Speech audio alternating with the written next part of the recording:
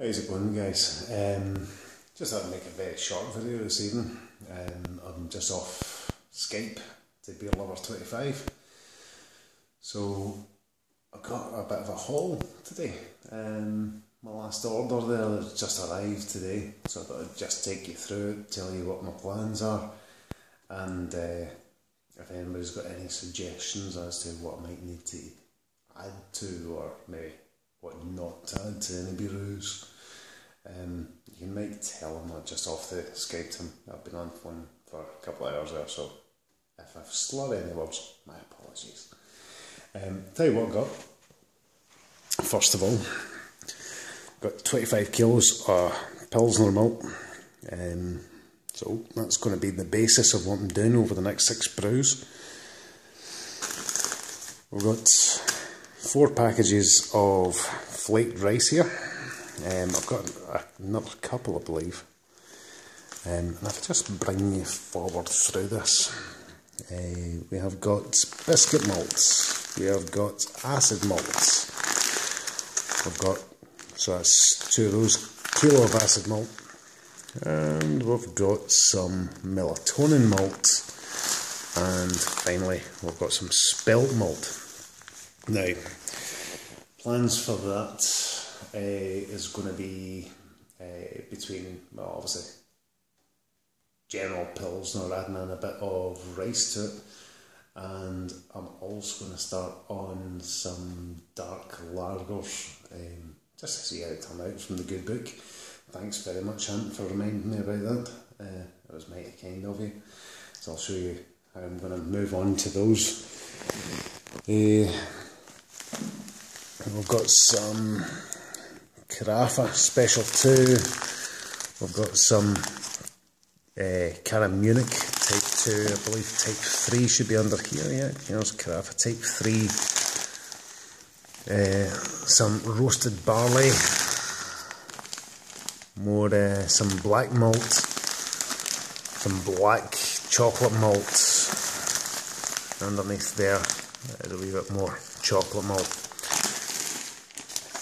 Keeping with the malt themes, we have got some Carapils, which has now become a staple, and this big bugger through here.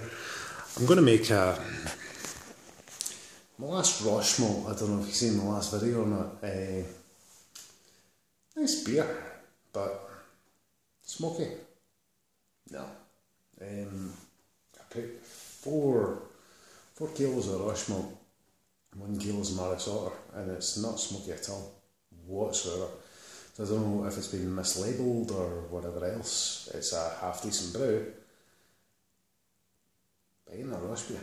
So hopefully with that we'll make a Roche beer out of it. And obviously from the good book, they're mixing it in. Clive was good enough, Clive as a Norfolk hillbilly, was kind enough to send me a few recipes a while ago.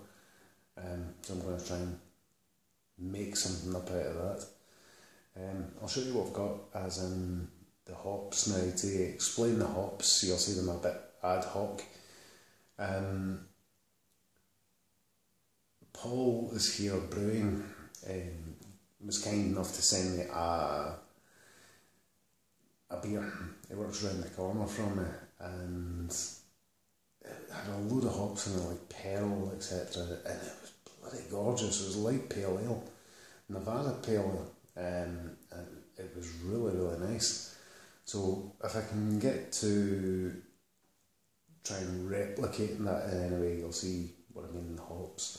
Got a couple of liquid yeasts as well. Wasn't able to get everything I wanted this time. I got Pilsner liquid yeast WLP 800, and I got a German one which I'm hoping to use on the Roche beer. So we'll see how we go. My apologies if this camera's a wee bit shaky. As I say, it's late on at night. So we have got, apart from a whole pile of caps, some Irish moss, we've got a Halator Meth. How is it you pronounce that? Metafu? Yeah, whatever, can't pronounce it. We've got some Hersbrucker. Up here we have some Hersbrucker again. Down here we've got some Saz. We've got two types of Saz. Let me come round the other side of this chair. Again, Saz. There's 3 loads of Saz. We've got some Citra hops. We've got some Pearl. We've got some Soriachi Ace.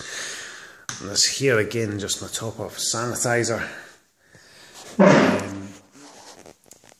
And that's it so far. So that's the order in. That'll do me the next 6-7 brews. Yeah, so decent enough.